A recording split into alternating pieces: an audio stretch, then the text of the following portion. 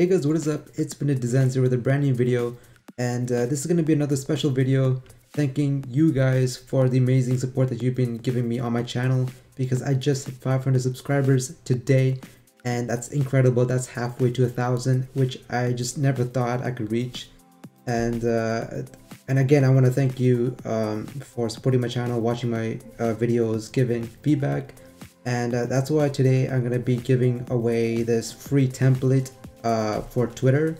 And this is not going to be Photoshop, so I apologize for that, but if you guys do use a software called Affinity Designer by Mac Affinity, then this template will be accessible for you guys. This software is called Affinity Designer, and you can download it for like $60 or $50 US, and it's a one-time payment, and it's really great because a lot of people are struggling to get access to softwares like Photoshop and Illustrator because they don't want to pay the monthly fee, and that's why this alternative is great, because you just pay $50 once and you get free updates from then on. So I do recommend you guys purchase that software.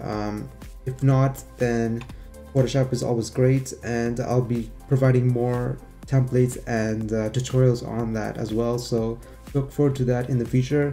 But for this template, if you open up Affinity Designer and this file, I have provided this abstract emerald like template.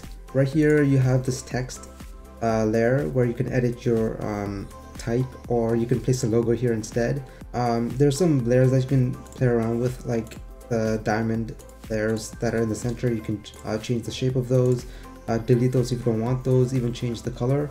I provided a hue and saturation layer at the top, and I named it edit color, so it's easy for you guys to know which layer to edit.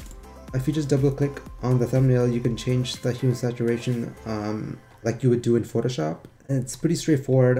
The software is like Illustrator, but there are some features like Photoshop in here as well. There's also a feature up here to go into pixel persona, which allows you to edit pixels instead of vectors.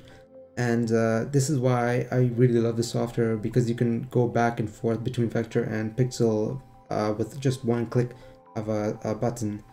But again, this template will be in the description for you guys to download. It's free, and if you guys want to see more tutorials, even speed arts, or if you want to see more free content from me, then let me know in the comment section below.